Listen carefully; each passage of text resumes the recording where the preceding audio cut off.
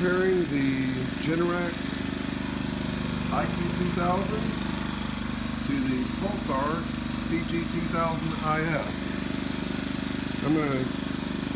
This is my attempt on the Generac to start my air conditioning unit on top of my RV. So let's go ahead and get it ready, and let's just give it the benefit of the doubt and put it in turbo mode. And I'm going to show you, I've got an air conditioner on top of this thing. It's a 13.5 BTU. This thing's running a little bit rough, but it only does that on turbo mode. Anyway, let's go in the camper. Well, let's do it. Now, I turned everything off on the breaker box except for my air conditioner, okay? So let's go ahead and turn the fan on.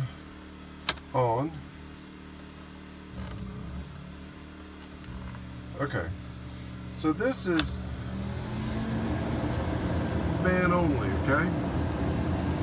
Let's see what the little generator's doing. Fan only, it's at 1 bar. Now we're going to start the compressor. So what we're going to do, I'm just going to, for the benefit of the doubt, put it on low and put it on cool. We'll see what happens.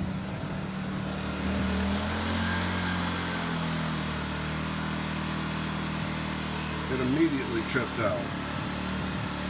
Overload. It will not run my RV air conditioner no matter what. I've tried several different ways. I've even let it sit 15 minutes between tries. Generac loses the competition. The little Pulsar starts it like a champ. So let me shut my air conditioner back off.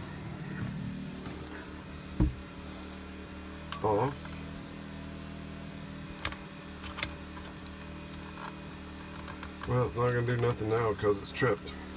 Anyway, when I plug it into my little, well, I'm going to go ahead and do it. Let's just shut this one down. Let's crank this one up.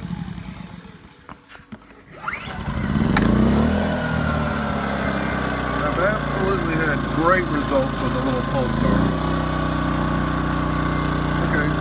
Now let's take it off the economy mode.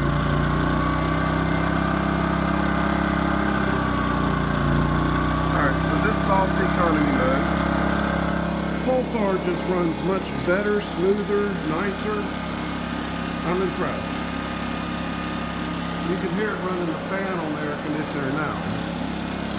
So now let's go put the load on it that just sent the other generator into a tizzy. Let's walk back in here. Let's turn on the AC. See the fan on high, low. Now let's turn it on cool. Watch what it does.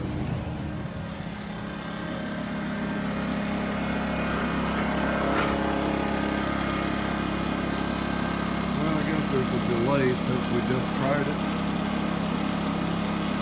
But the little Pulsar has been cranking it up every single time. And look at my other videos, starts it like a champ. And I don't understand why the Generac will not start this air conditioner, but the Pulsar will do it every time.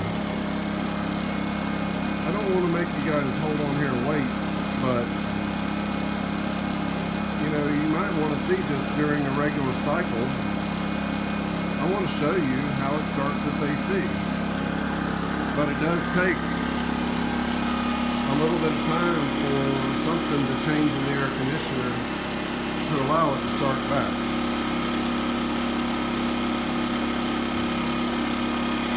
The next video I'm going to try it just in regular mode because it starts the air conditioner so easy.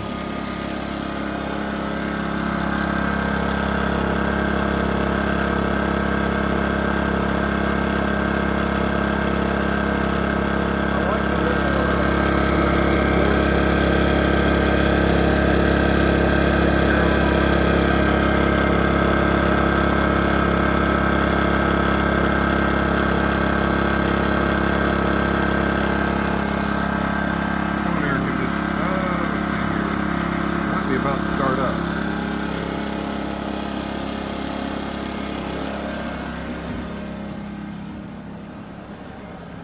Okay, we only have the fan right now because it's not really cold. We'll know it. Oh, there it goes. Okay, here it started right up. The overload light did not come on. Hear the compressor kick in. Now, it starts this air conditioner every time like a champ. The Generac will not start this air conditioner, not even one time. I've tried 10 times on the Generac, it won't start the AC, but the little Pulsar will. Hear the compressor running really nicely. Now I don't know, we could have probably started it on high speed. Turn the fan on high speed, watch the temperature drop. Very capable little generator. Now, once you have everything running, I can go ahead and turn all my breakers on down here.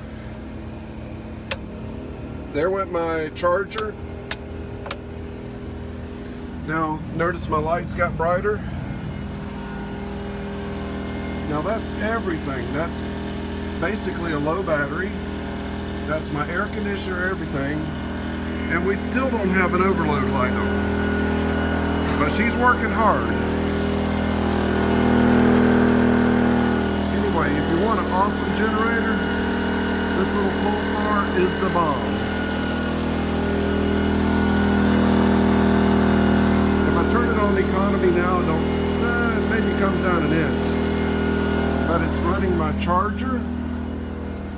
It's running pretty much everything.